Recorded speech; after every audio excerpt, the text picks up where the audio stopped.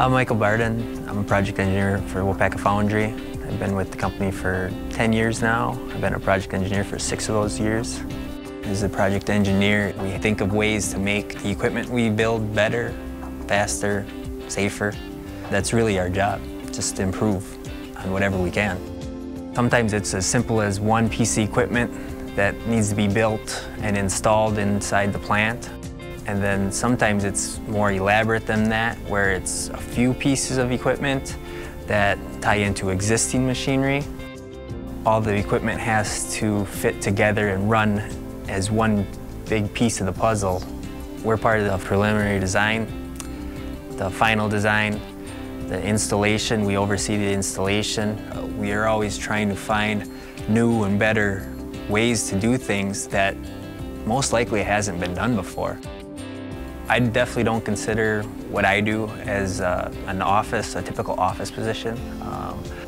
I would say almost 30% of your time you're out on the shop floor working with operators, maintenance personnel, your fabricators.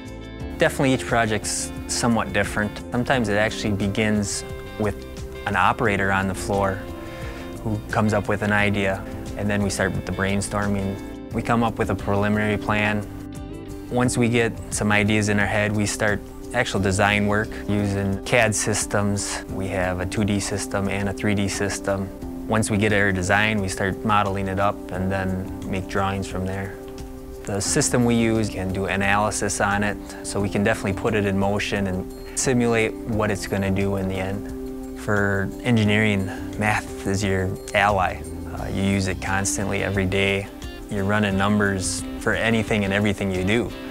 Do whatever you can to improve your math skills, because that's going to be such a huge advantage. We're always trying to improve speed, quality, safety. Waupaca Foundry is safety #1. To improve on safety is to have robotics. To improve on efficiency is to automate things.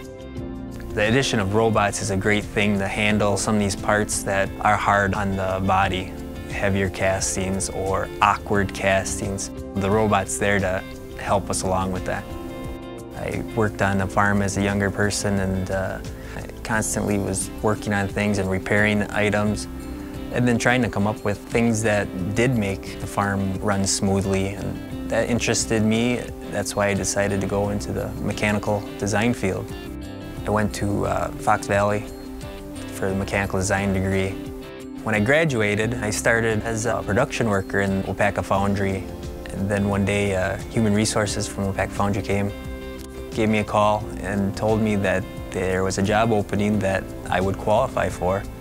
And if I was interested, they'd be happy to have me come interview. So I did, and I ended up getting the job, and that's what brought me here today. One of our main goals is to promote from within the company.